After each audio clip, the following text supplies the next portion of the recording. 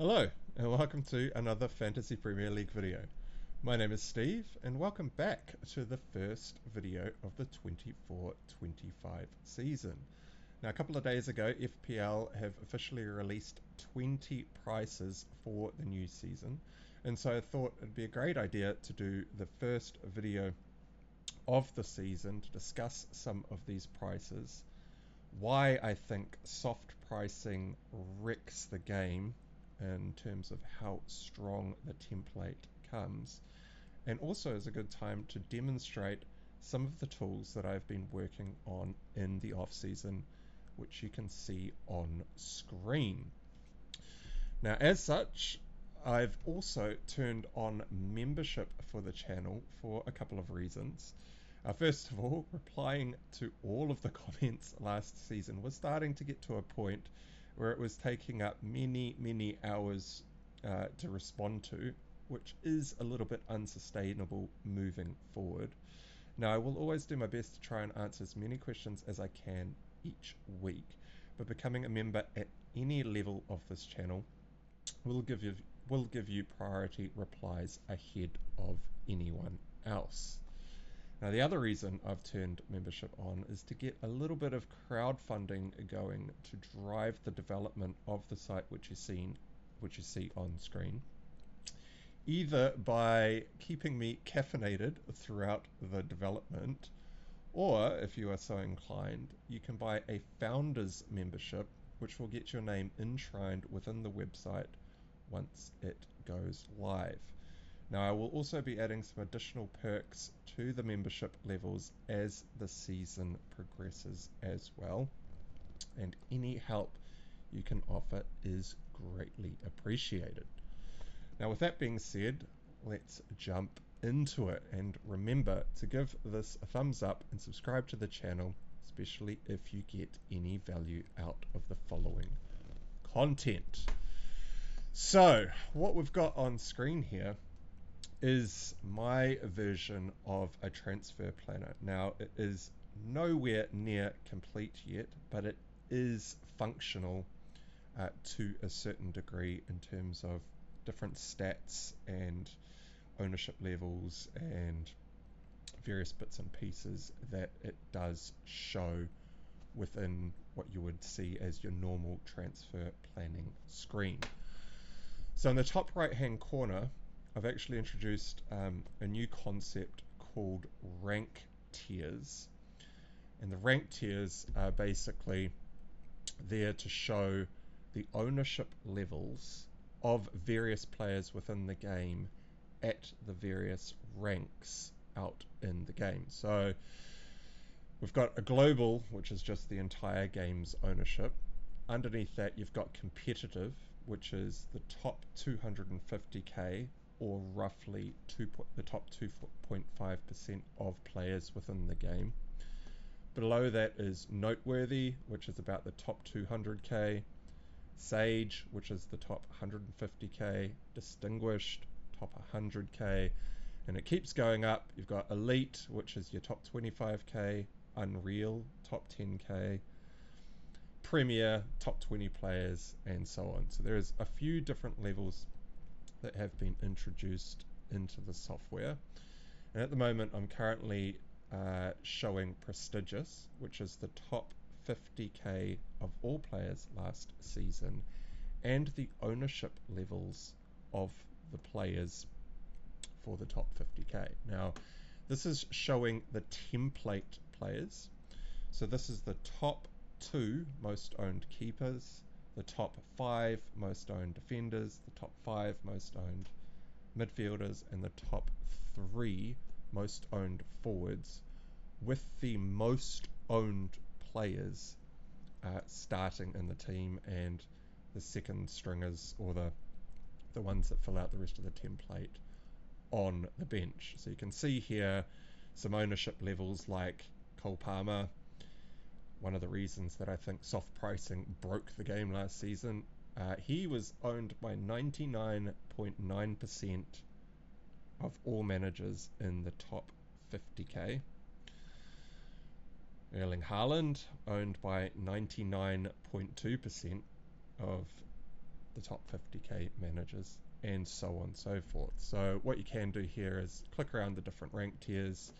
You can kind of see, so competitive in the top 250k, the ownership levels change. Palmer doesn't change much. He drops down from 99.9 to 99.8% of ownership in the top 250,000 players. So that's basically just a dead spot in the team last season. The only difference you're getting there is whether or not you captured him. Haaland was still up at about 97.1%. Anyway, we won't go too much into the different ownership levels right now because this is obviously last season's data as of game week 38. But this is the template team. You can also go to the popular differentials, which is now your, if you take out the top two most owned keepers, you now have the third and fourth most owned keepers in the game, the next top 5 owned defenders, the next top 5 owned midfielders, and the next top 3 owned forwards. So as you can see, all the ownership levels on here have come down a lot because these are the lesser owned players in the game as of game week 38. And then you've got another option over here, which is your low owned rank gambles, which is basically your next set of 15 players behind the first 2 sets of 15 players. Now there's some little icons on screen next to the name that shows you what the rank tier is that is being compared against, and then what that player is in terms of your top 3 teams. So the shield is your template players, your little ninja icon is the popular differentials, and then the little dice icon is your low owned rank gambles. Now if you load up your team, so this is actually my team as of game week 38 last season, and I've still got the prestigious rank selected here, which is still the top 50k. So you can actually see where I've got template players, so Palmer being a template in the top 50k, Haaland being a template player in the top 50k, Isak, Son, Foden, Gabriel, Pedro Porro, all template players within the top 50k.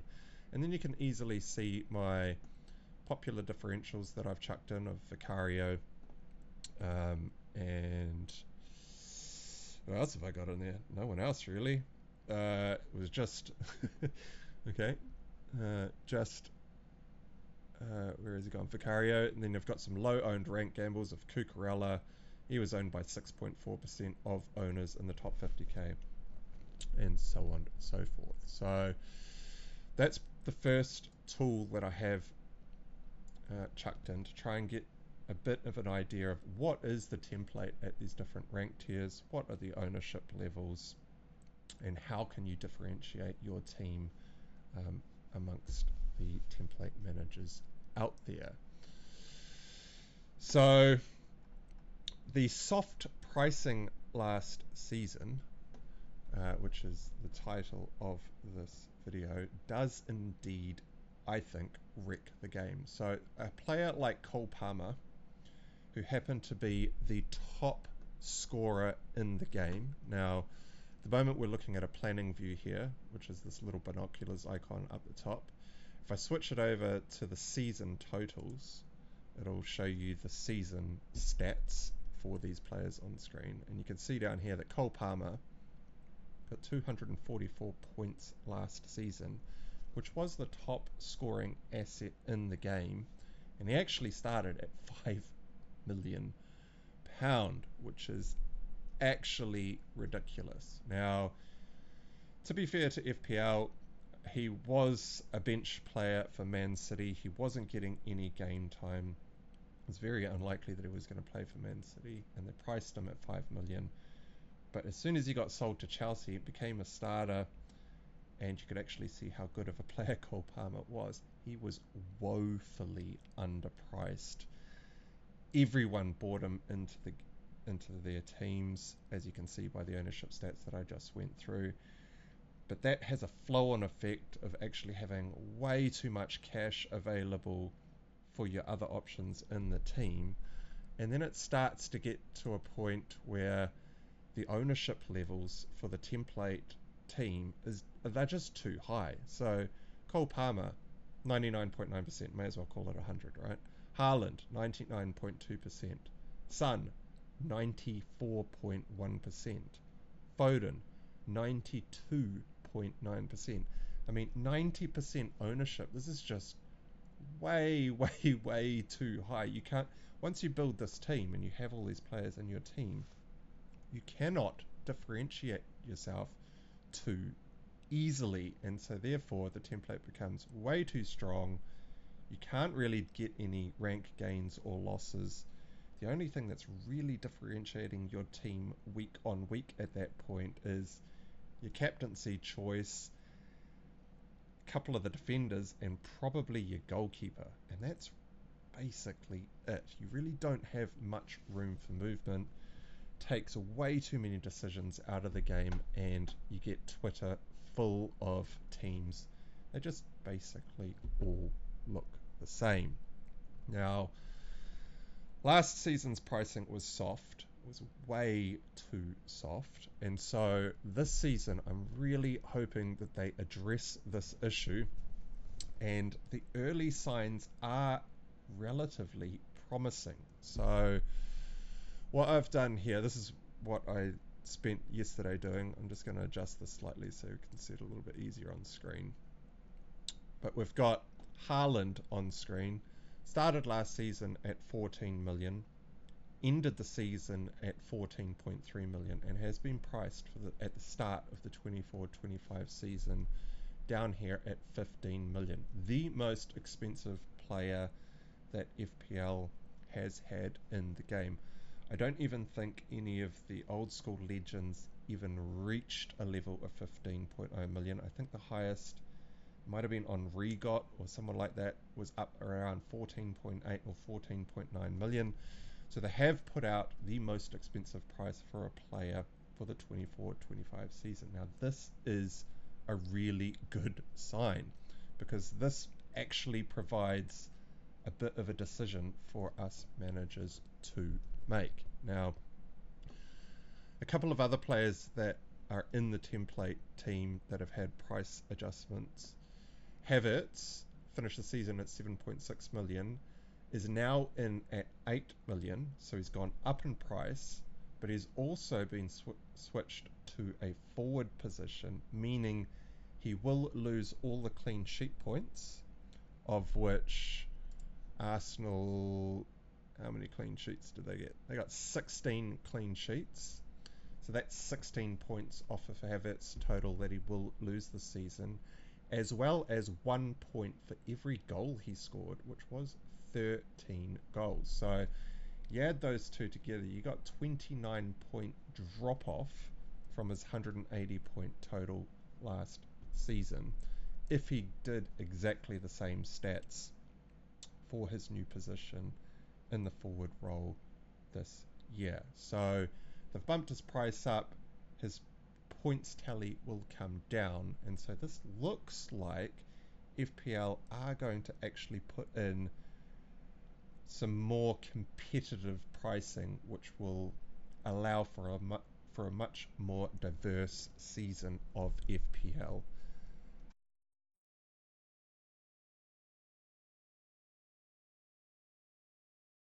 Now, my audio software just kicked out for 5 seconds there. I hope you heard the end of that sentence, but I'll just continue on as if you did.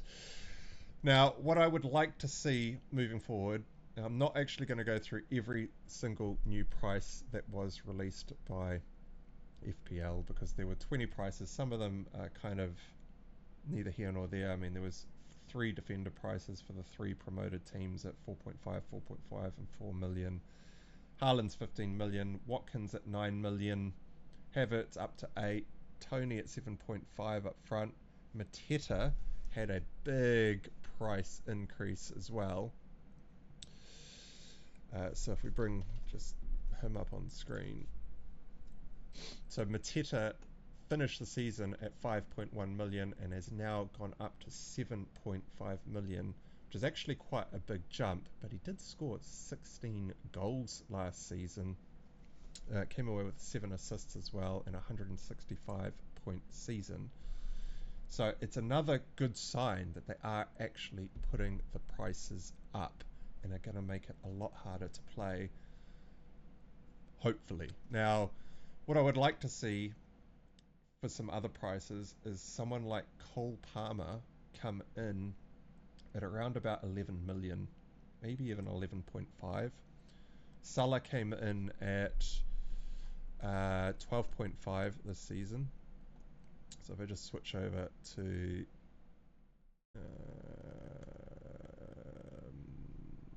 I had him in my team. So we just go my team last season. He came away with 211 points last year, which is 30 points shy of Cole Palmer and has been priced at 12.5 million.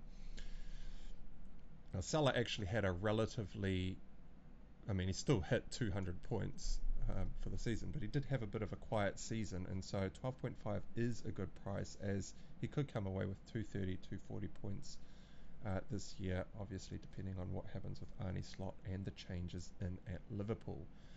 But I don't see any reason why someone like Cole Palmer can't come away with another 200-point season, and if they price him somewhere at like 9.5 million, he's probably just going to be in everyone's teams. And so I think the main thing that I would like to see from the remaining prices that need to be announced is some very aggressive pricing in order to give us much more decisions and a bigger premium bracket to select from. So in the past, we've usually only had like 2 or 3 premiums. I think last year at the start of the game we had Salah 12.5, Haaland 14.1, Kane was 12.5, I think, before he left Spurs. And then I think the next most expensive player was maybe De Bruyne at like 10.5 million. Now that's a very small premium bracket. I'd like to see like 5, 6, maybe even 7 players up in and around 10.5 million plus, and a bit of an adjustment in the middle priced bracket of say the 8 to 10 million kind of range of prices. So good early signs from FPL with the announcement of some of the early prices. Obviously we can't talk too much about actually how good those prices are until the rest of the prices are released. I'd like to see Foden up around 9.5 million, 9 to 9.5. 8 million's too cheap. He finished the season at 8.3 million and got 230 points. I mean, these are very high scores for relatively cheap players, which will result in a very, very strong template forming very early in the season, and then those templates just stick throughout the rest of the season. So just to touch off a couple of the final things of that I've built within the transfer planner on screen. I've introduced a whole bunch of icons to try and give a sense of where these players are ranked amongst all the Premier League players in the game. So if we just take Cole Palmer, for example, so next to each of the stats that are relevant, there'll be a little icon with a double up arrow which indicates the rank within all players in the game. Now, Palmer came away with the most number of bonus points last season, so he was ranked first. You'll see over here Salah got 24 bonus points for the entire season, which was ranked 10th. So each of these little double up arrows next to each of these stats, goals scored, goal minus XG, assist, bonus point system, etc., will give the rank of that player amongst all other players.